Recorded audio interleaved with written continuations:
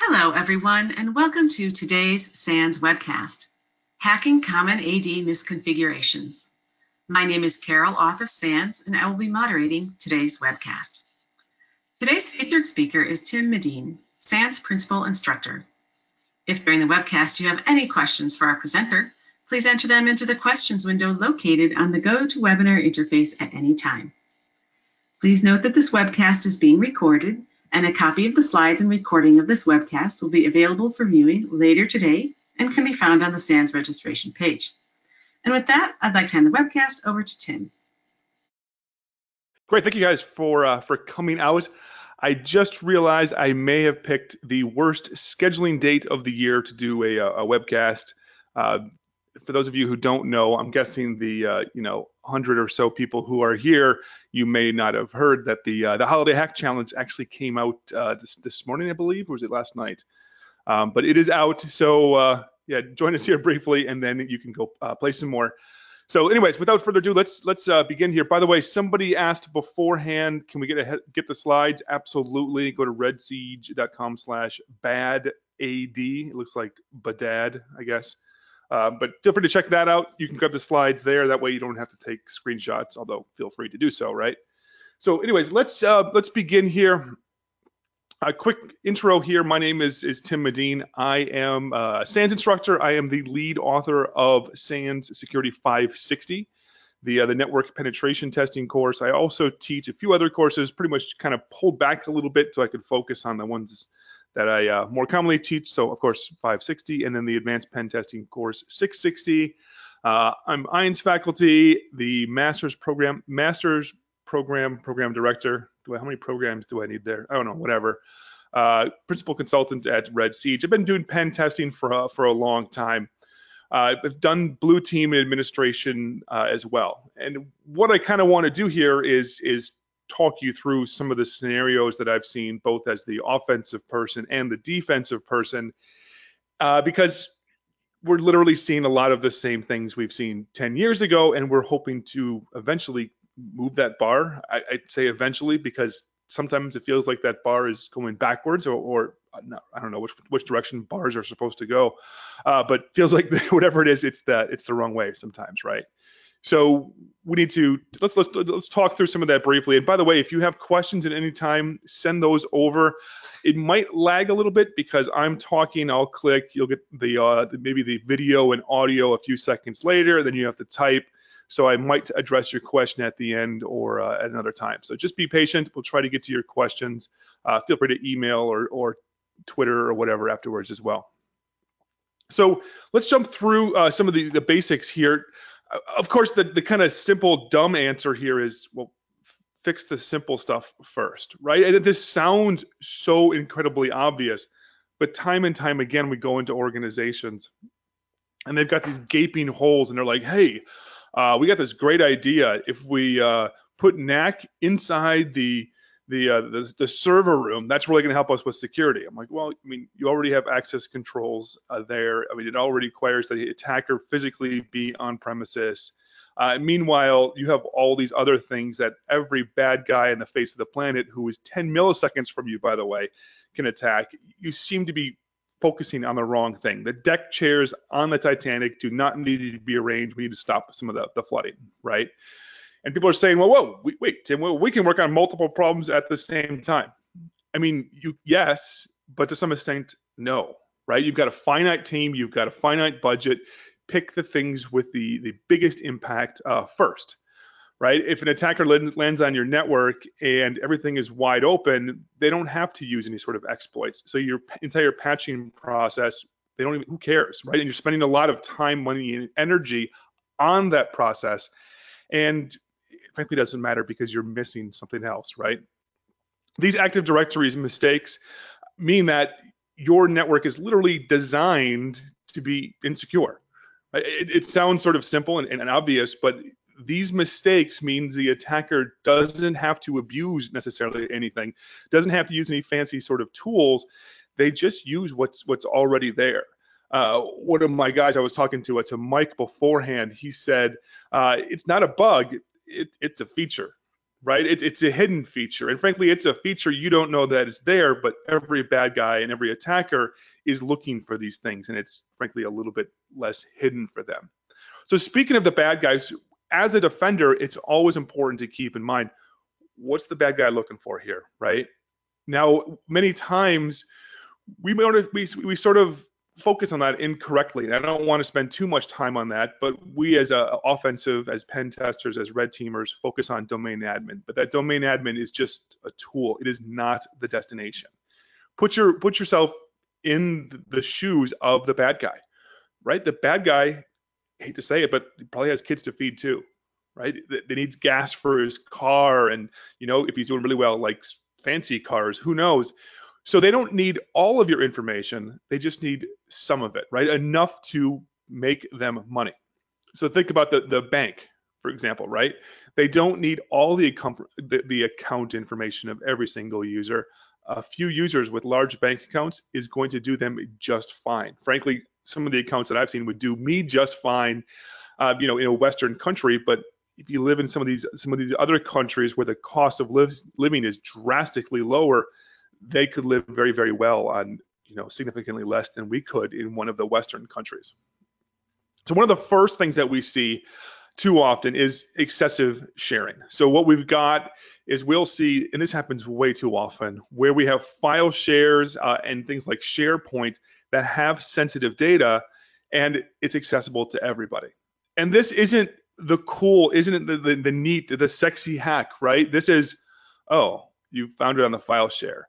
And I've talked to targets time and time again. They're like, yeah, we know it's there. Well, what? Okay, then why not address that, right? It goes back to we're setting up NAC in the server room to protect us. Yeah, but you've got this gaping hole over here that's welcome to everybody. This broad sharing.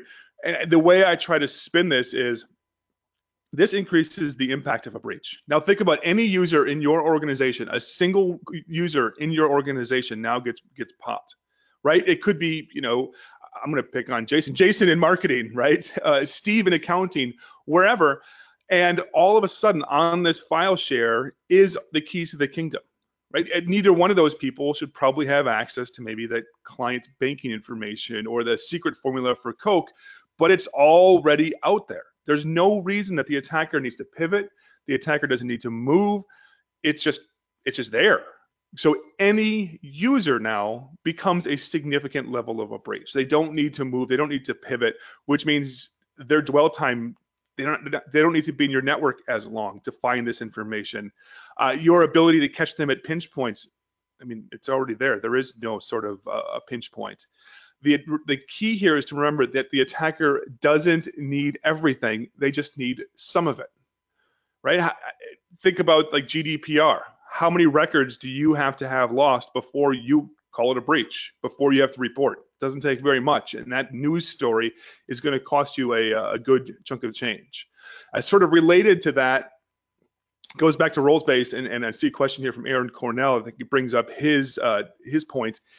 It's always important to keep our focus, if we're on the offense here, is what is the data, if lost, stolen, compromised, whatever, that would cause the greatest damage to your organization, right? What are the, quote, as Aaron put it, the family jewels?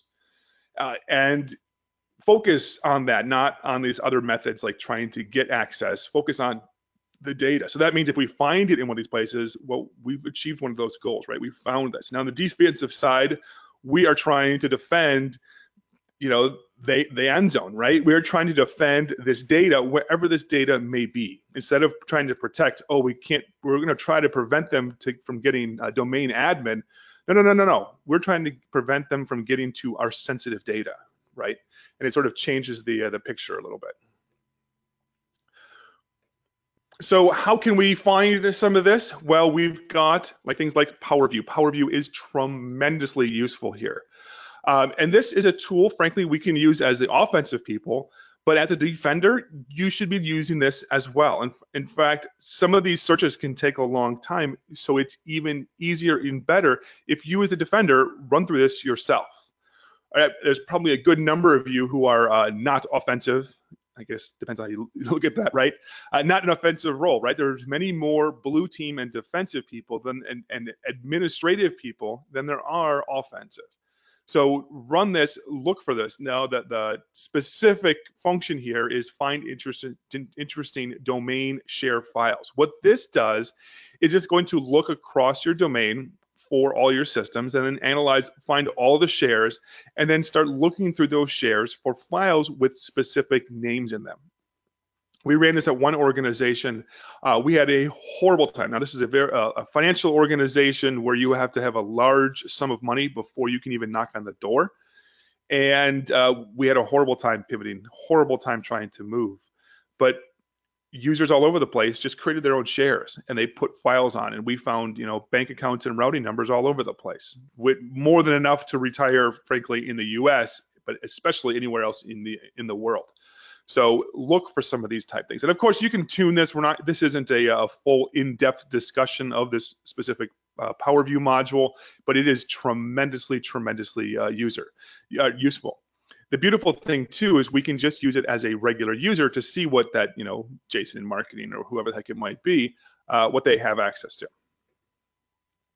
Another thing that we see way too often, frankly, and I hate to admit this, but I would rather tell you my mistakes so that you don't do them, but don't put passwords in the Active Directory description fields. We see this often, way too often. There's sort of an assumption here that only the admins have either the capability or the ability to do this. That, hey, sorry, average users don't have the tools to view this. Well, right, you're not going up against your users. We're looking at an attacker who's now on your network. Here's an example here, right? So we'll see here a description. This one says Chicago Bears won. This is not a strong password. Get it? Bears. I got Packers stuff here. Great joke. I'm sure at least one of you, I hope at least one of you finds that joke a little bit funny. But realistically, I've seen this time and time again, where someone puts the password or some sort of derivative of the password in some of these fields where the assumption is, hey, only admins have the capability to do this. And we can find this both from a defensive and offensive perspective in a number of different ways. We've got, PowerShell and a couple other tools. In fact, let's walk through a number of these tools that we can use to find some of these pieces in your network. And again, if you're on the defensive side, quick search, look at these, clean them up, use some sort of vaulting or password manager. So to look for this in PowerShell, we can use built-in commandlets like getAdUser. So getAdUser, I'm going to do a filter. I'm going to say, you know what? I want all of the users. So AD filter star. I'm specifically going to look for the description property. That's all I really care about. And I'm going to filter for a description greater than 8. Right? We're assuming here the password is at least 8 characters. Look for some sort of information in there. Now, you might be looking at this and it says properties description. It actually gets some of the basic information about the user as well as the description property. So you'll see like the SAM account name, the display name, and a few other pieces of information there as well. Now, we most commonly see this in the description field, but sometimes it's in some of the other fields as well. So take a peek around and check that out. I don't want to see that again. I feel sort of bad pointing it out because it's kind of a big mistake there. Another big thing that we see is sort of over permissioned. And a lot of this, I was talking to, frankly, for all of these, I hit up a number of the smart pen testers I know. I talked to some of my guys. I talked to fellow SANS instructors to sort of come up with this list for what are these common mistakes that we see related to Active Directory. One of them we were talking about, it related to too many permissions, but we're trying to figure that out and narrow it down to like, what is the exact issue here, right? Being over permissioned. And we sort of came to the conclusion that some of the issues were related to significant use of nested groups, where I put in a user in a group and then into another group and then another group and another group. And frankly, I just don't know how far down that rabbit holes go, right? So I have to sort of dig through that a little bit. Now, you might try to use some of the built-in features here to look, and there's potential problems. We'll take a look here. So, well, first off, one of the ways that this can happen is, you start adding groups and you start adding groups and you start adding groups and you add people and you start doing that. Another common scenario is you have a merger, right? I mean, sure, there's a ton of you people that have shown up to this that have to deal with buying another organization or acquiring or being acquired or whatever that means now. And now we've got their Active Directory and we have to shovel their IT into our IT, and we're just, moving that crap from one organization to another, right? And it's not necessarily getting picked up. We just sort of integrate and integrate. And again, if we have this level of access, it means that the attacker doesn't have to pivot as much, right? It takes fewer hops to get to where they ultimately need to go. Here's an example of some of the sort of difficulties with a lot of those nested groups. Here I am looking at the net command, so net group domain admins. And it shows me that I can see here I have 3 users in that group, right? I've got administrator, my SQL agent, and my SQL engine. I mean, there's lots of problems here with the SQL engine being part of the administrators group, but we'll talk more about that later. But now if we look at the Active Directory users and computers, we can see here, you can't see this group noob.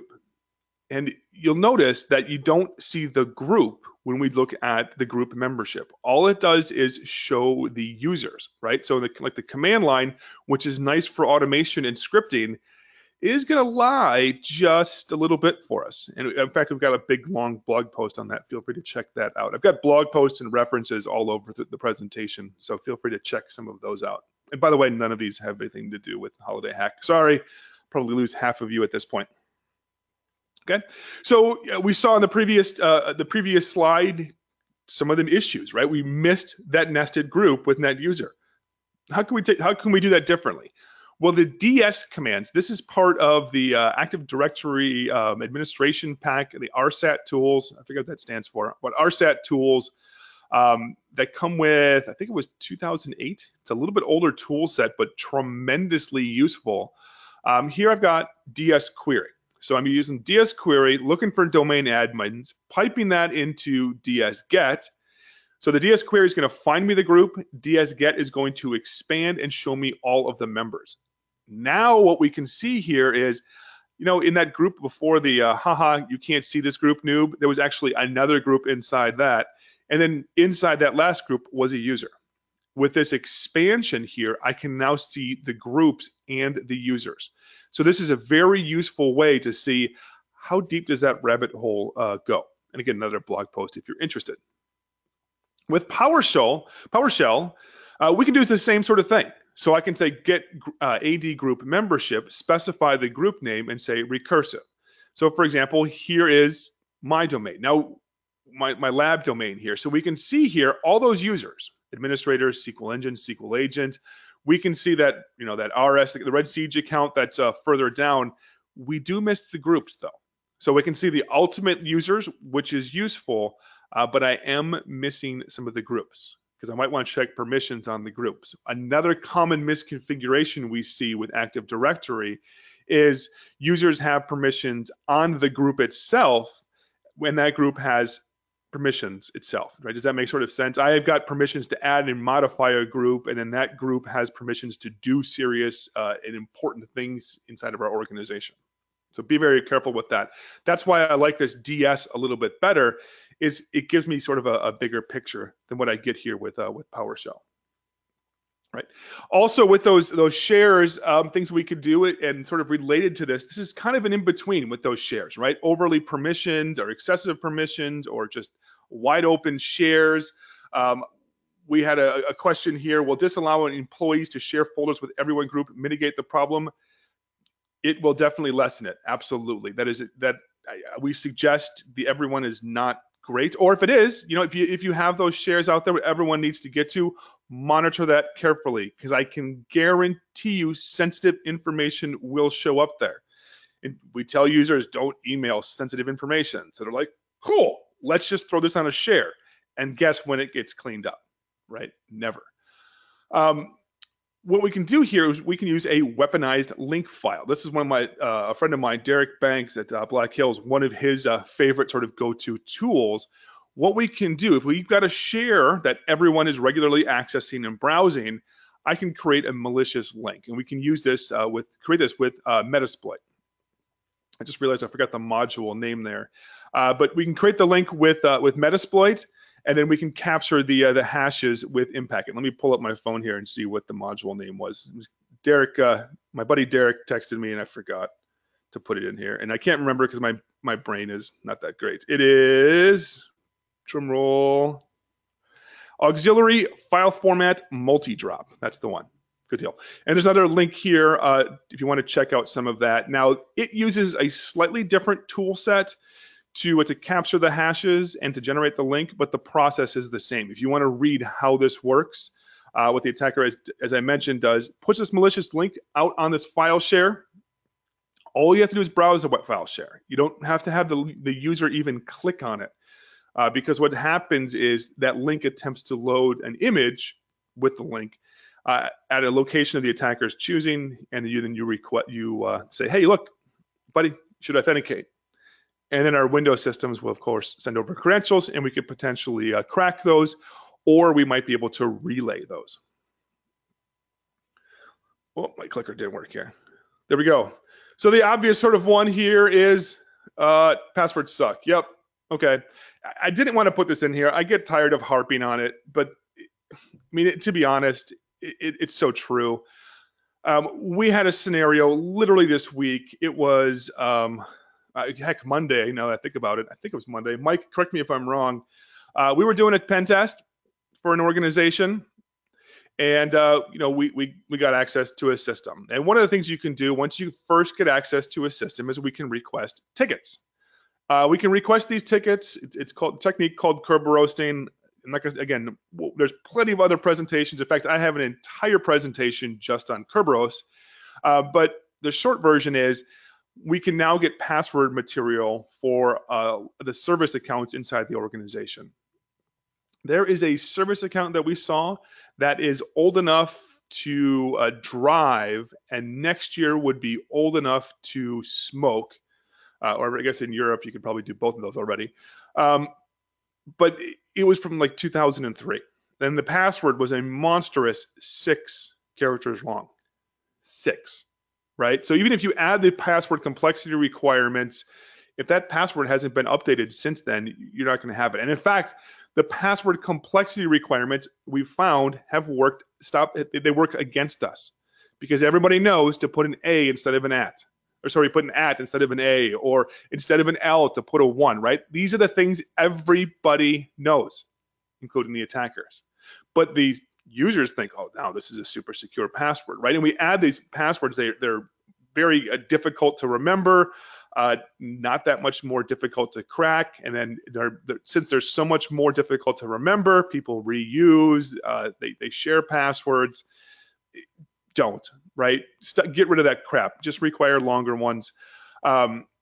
We'll see these service accounts related to that is they're going to be overprivileged, especially if it's more common to see this if they're an older service account. So before we had some of the more modern attacks, we would just give these service accounts all kinds of permissions because we didn't know it was necessarily a bad idea, right? Like before the curb roasting came out, you're like, you know what? The SQL Server is so deep inside my organization, it doesn't matter.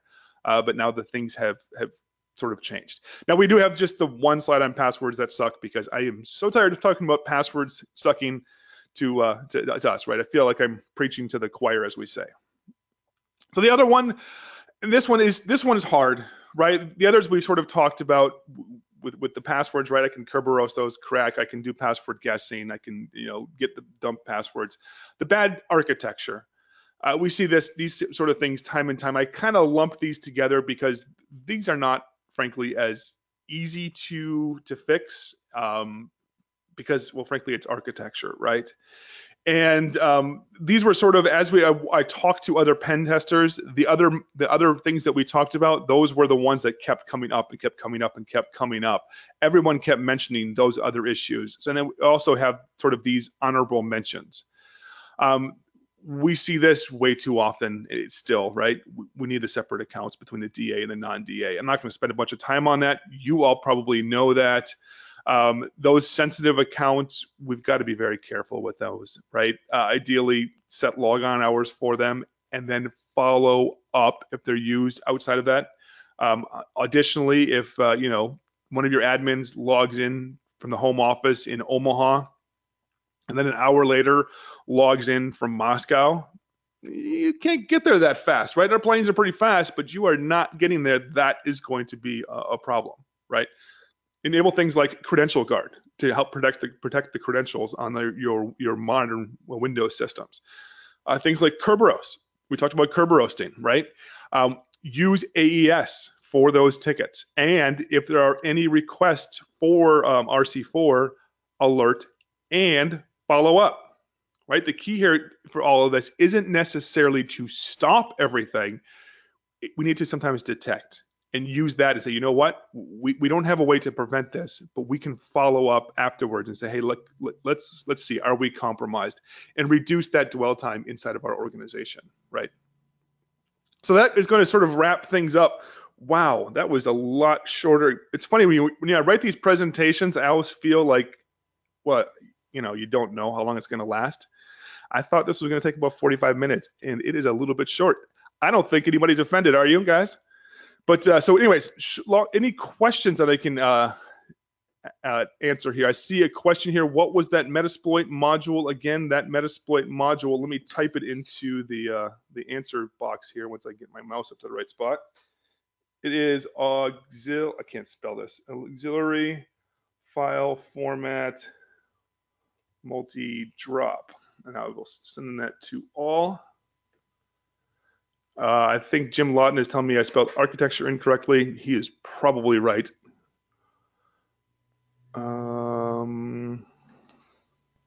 Cool. So another question here. So sort of a defensive question. What my thoughts are on creating a Honey domain admin account. And frankly, this applies to sort of a lot of these things. A great way to prevent an attacker from doing something nasty inside your network is to make them second guess everything. Oops, why is this not working? There we go. Make them second guess everything. So have a domain admin account and have nobody log in with it. And if somebody ever touches that account, that's definitely a bad guy, right? Similarly with the Kerberos tickets. Set up an SPN that no one uses. And if anyone requests a ticket, boom, now you've got a detection mechanism. It's not a prevention. You can't prevent people from asking for those tickets, but you can detect afterwards. So if we can leave some of these traps behind for the bad guys, it makes our life a little bit easier. Again, not a protection, but a detection to decrease that dwell time of the bad guy in our network. Also makes the bad guy spend more time thinking and second guessing, like, hey, is this good? Is this bad? Which again increases that dwell time and the likelihood you're going to catch the bad guy. When will Microsoft have a solution to mitigate Kerberosing? Well, the short answer is just use a good password. The longer answer is they are rolling that out. So we're going to start using it's a randomly generated value. I forget what it's called for that. But of course, it requires all of your systems be on the latest and greatest and takes a little bit of extra effort to roll out. Any resources for creating a Honey SPN? All you need to do for a Honey SPN is create an account, use the Microsoft Set SPN tool just like you would for any other account. Do I have recommendations for a red teamer with no admin experience to get hands-on experience with Active Directory? No, other than maybe sit with the admin team if you've got some of that. I don't. I have a lab, although my background was Active Directory. I was an Active Directory administrator, so I've spent a lot of time with this. I'm sorry, Clinton, I don't have a great answer for that. Is there a way to audit enumeration of privileged groups? Yes, go back to what we showed before with the DS commands. Dump that list of those privileged groups and start looking through and say, hey, who is supposed to have access here, and start pulling that back. Is there an automated way to do that? No, that's why we call it an audit, right? So you're going to look through that, you're going to dump the information and go back. Now pick one at a time. It's going to seem very daunting at first. There's no question. but the bad guys are going to do this for you if you don't. Does PowerView give you the ability to search for specific keywords and extensions? Absolutely, it does. You can change that. It comes with a default list, but you can override that. So if you have, if you're the, I always use the secret formula for Coca-Cola. If you have the secret formula for Coca-Cola, you could search for secret formula for Coca-Cola, right? What is the best source to understand domain attacks? The best is Sean Metcalf's blog, adsecurity.org. He has some fantastic resources. It's funny, I came up with a technique Kerberos in, and I told Sean, I'm like, look, Sean, whenever anybody asks what it is, I just send them to your blog because they are so detailed. They're absolutely fantastic resources. They are not short. They are fantastic, detailed. They'll give you a lot of background.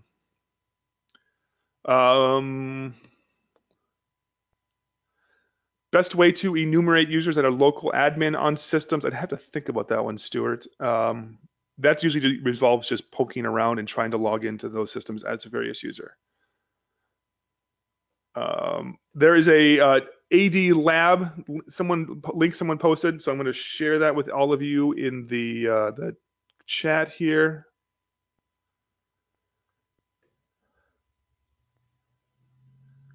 His question is there an efficient way of enumerating file shares we have write access to? Yes, the PowerView or PowerShell, well, PowerView script can check for write access as well, and then you can write yourself. Cool, I think that is, does AD integration help or expose you to more security exploits? There's sort of pluses and minuses with each. The nice thing with the Azure AD is you oftentimes get some of the newest capabilities and features before everybody else. Like for example, the Azure AD had a password spray detections and mitigations before you got it on-prem. Cool, Andrew Hale, thank you for the presentation. Go Pack, yes, go Pack. GPOs can limit local admins and labs can randomize local admins. Absolutely, definitely the right way to go there. All right, by the way, the answer is this recorded? It is. The link will be up. I'm sure you'll get an email from Carol very shortly here. Again, the slides are available. With that, I am going to turn it back over to Carol. All right, thanks, Tim, for that great presentation. So the slides are available on the website. I don't send an email out, just to clarify that. But Tim also gave a link as to where you can find them. All right, so thanks so much for that great presentation, which helps bring this content to the SANS community. To our audience, we greatly appreciate you listening in. For a schedule of all upcoming and archived SANS webcasts, including this one, please visit sans.org/webcasts. Until next time, take care, and we hope to have you back again for the next SANS webcast.